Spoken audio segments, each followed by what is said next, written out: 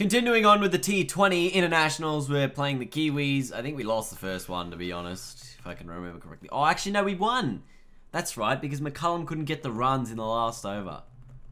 Surely I'm not getting that wrong. But anyway, yes, we are playing the Kiwis at Wellington Park.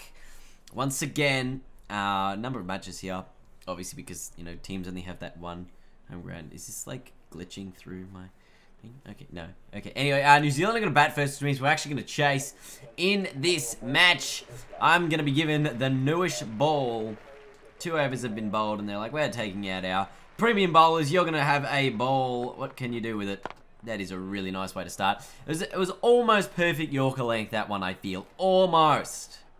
Yeah. Ha ha ha. Caught and bowled, buddy. Too bad it's a free hit.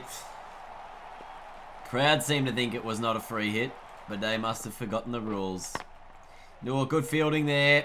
Good fielding. So, again, probably the only runs that I give are the ones that are off my own stupidity and extras. Oh! That was classy. And that will be a single to end it. The fielding is okay, not great. It's a single. So 2 from the over. New Zealand run for 22 after 3. See, I think the short ball's probably a bad option here. I'm going to do it anyway, but... I felt like it was a terrible choice. Look at that. It results in a 6, so never again, while the power play is on, will I be doing a short ball. Get it! Don't worry. I want that. I want that out. Cover point. That's where I need the fielder. I'll leave the big cover gap open in case they want to hit into there. But that's going to cause them problems when they hit shots like that. Get out of here, buddy. Is that the big man? Oh, that's Williamson. Just made the 3 runs. So I leave that cover gap open. It leaves it open to them to sort of try and take that on. And already within an instantaneous moment, within an instant, it causes a wicket. Ross Taylor to the crease. He tries to hit the same shot. Ooh. What about a little bit of an outswing, shall we? A little bit of an outswing. Oh, it's over the top. Man, getting there. Not quite. Into that gap for 4. So Ross Taylor is off the mark. And he is on 4 runs now. That's coming straight back to me. Didn't quite carry. This time he goes well over the top on the offside for 6. So that's an extraordinary end of the over. 15 from it in the end. Disappointment. So we got 2 deliveries to come. Ross Taylor's on 29. Mitchell Johnson's gone for 10 off this over. The Kiwis are on 182. They're going to remain on 182. And there's another ball to go before the end of this inning. So I think we've done a, sort of a reasonably okay job to just keep them to 182. I mean, it's not 10 and over, it's 9 and over, which is still a fair amount. So what are they going to end up with? 183. They're pushing hard for 184, and they're going to get that. So the Kiwis end up with 2 for 184 off their 20 overs. It's going to be a big ask for us to get that. And Rutherford 106 not out. Really good score. Makes it tough for us. Australia lose their 3rd wicket, and I come to the crease at a desperate time. 56 runs required from 36. Now it's 49 from 34. So really got to take the game on. Shot was not bad. Shot was not great either. So good call of no. Would have run myself out. Glenn Maxwell's me partner. So he's the one who's going to help me. No. Look, I really just need to work it around for him. We're going to need 10 and over. That's what we actually need. This over's gone for 7. It'll be 8.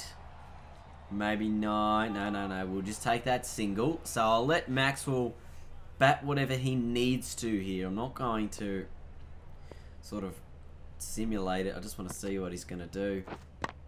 Oh, no! He has got himself out, Glenn. An edge to the pad. Goes on to sort of leg slip. It's quite a bizarre wicket in the end.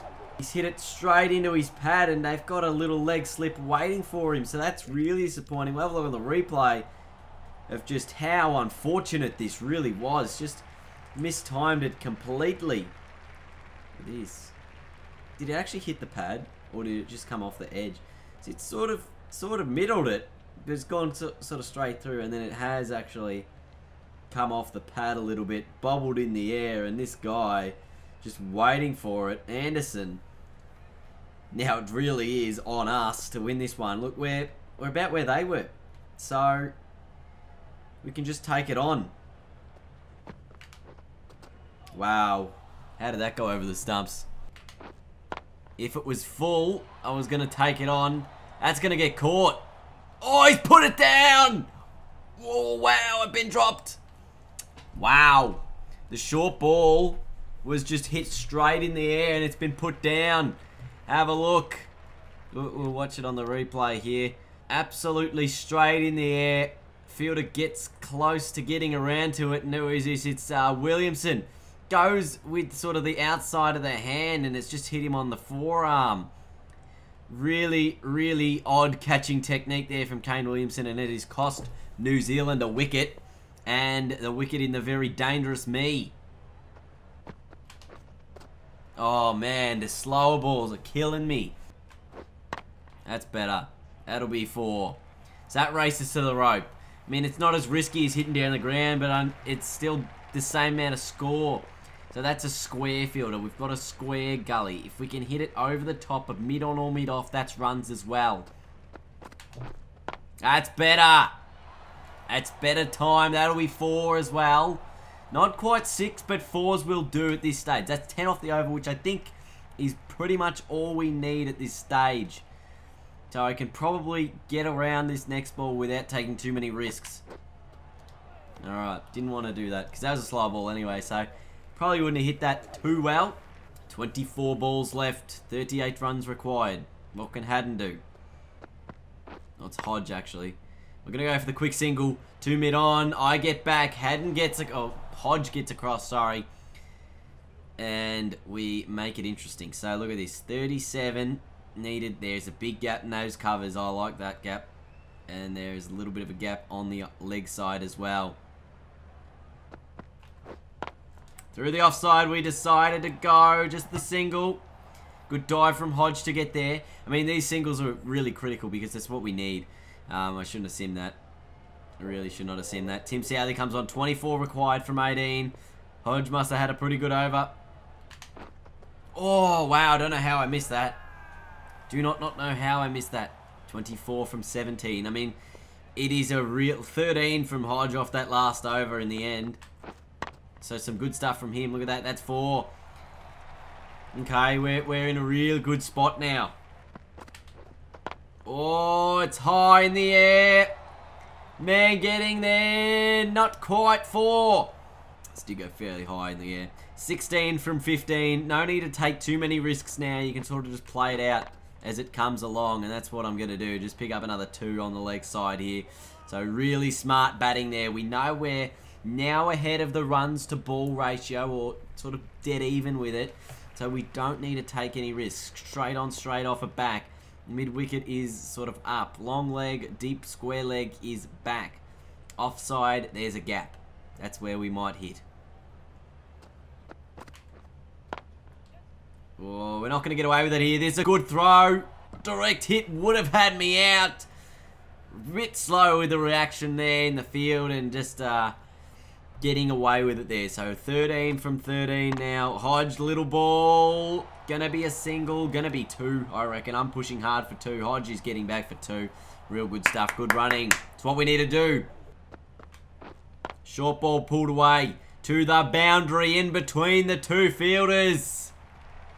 That's how we get it done. That's how we get it done. 7 from 10. Pushed forward across to the sort of deep point. Looking for 2. Not going to get that. Just the single. 6 from 9.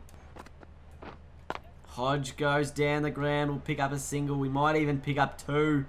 Pushing hard for it. I'm getting back. Hodge is getting back. Very nice. Just 4 runs from 8. Can Hodge hit the winning runs here? Can he do it? Can he do it? Just goes down the ground. It'll be a single. With a ball to come. Australia need 3 runs off these final 7 deliveries. And down the ground he goes to win the match.